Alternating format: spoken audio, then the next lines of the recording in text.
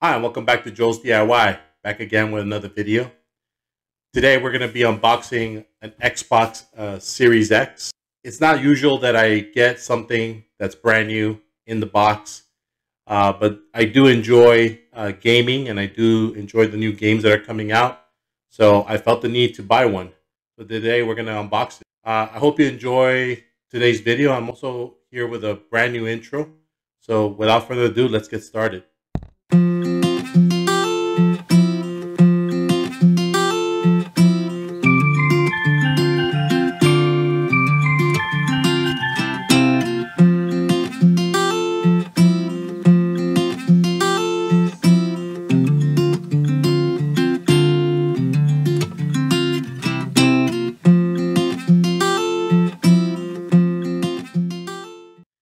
Usually when a new console is out, like the PS5 or the Xbox Series X, I try to wait a couple of months or even a couple of years before I finally get the console, because they are so overpriced at the beginning and when they're brand new.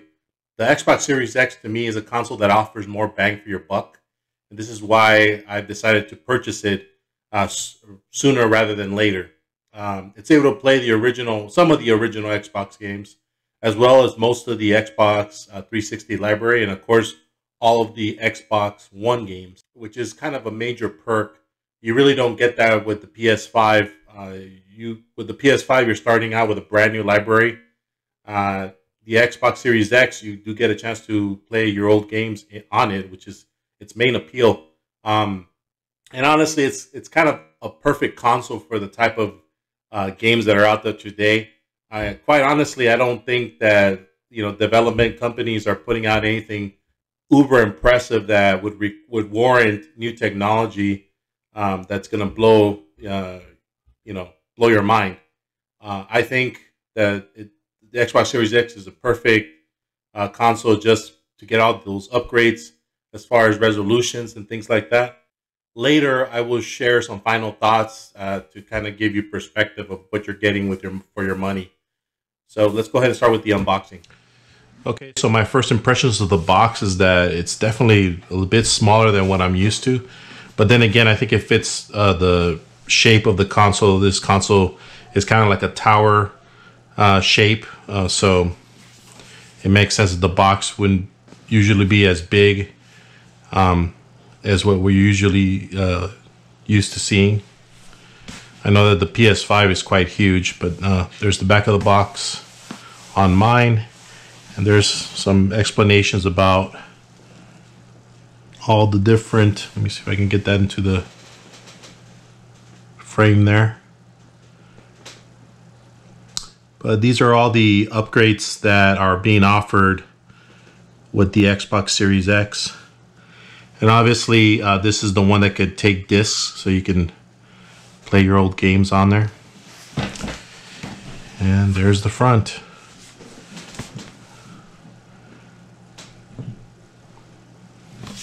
Definitely not as flashy as the PS5, but definitely very versatile, and I would say more than the PS5. All right, let's get my fancy letter opener. And let's start opening this thing.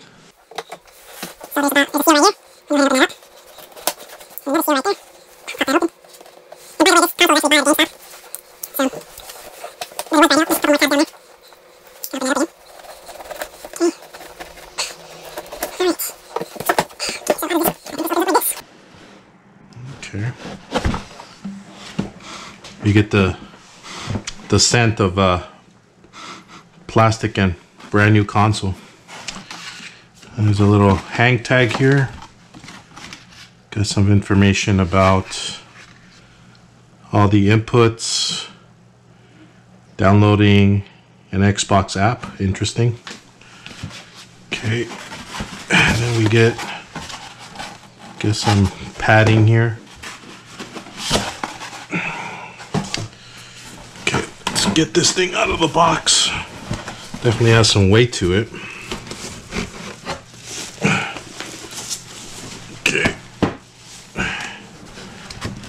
Okay. All right, this apparently does not come with a controller. I thought we'd be getting a controller with this.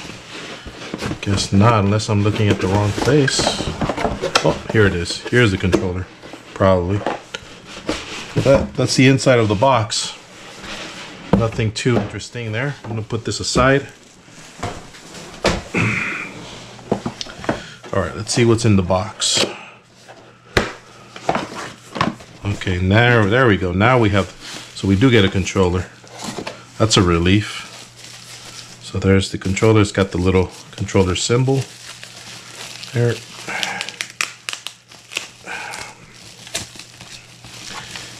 And then you get,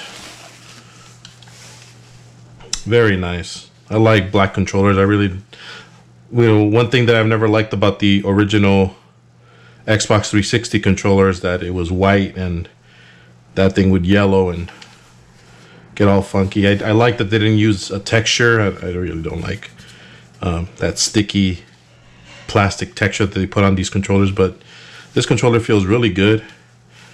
Not too big, not too small. Very comfortable looking. And you get your, for your batteries there. And you do get a set of Duracells. At least that's what I'm seeing here.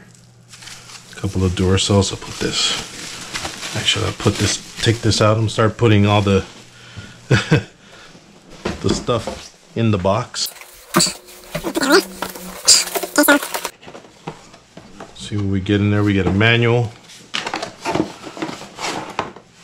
We get a special HDMI ultra high speed. This will probably be pretty useful. You get your plug, and I think that's it. I don't think there's anything else in the box.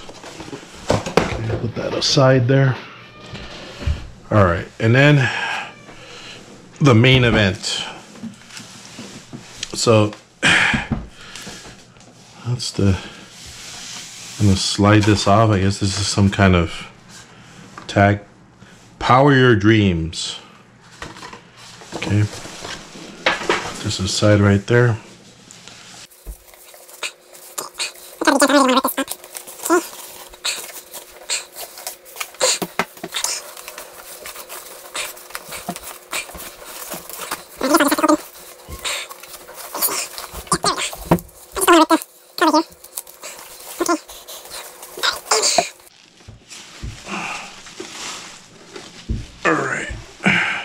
So I will be standing this console upright like this on my TV.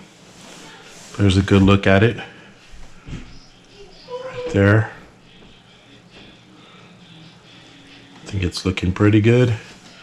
So you got all those holes at the top and the vent or whatever, and yeah, that looks like a fan, so that's a fan. There's a drive. You got one USB here in the front, the pairing button, storage expansion. So I have no idea if that's for an SD card. And you got your plugs for your solid state drives, and then your HDMI out. So yeah. Definitely not very flashy, but I think the power that will give my other games, my old games and my new games, is well worth the $500 I spent on this. So, and turn this around. So yeah, it's looking good. So I'm gonna go ahead and plug it in. I probably won't be showing that on video because I have to set up all my stuff. And I'll come back with some final thoughts. So here are my final thoughts. I think the console was well worth the money with the upgraded graphics that you get. I could definitely see the difference on how smooth the gameplay was on even the first game that I installed, which was Dying Light 2.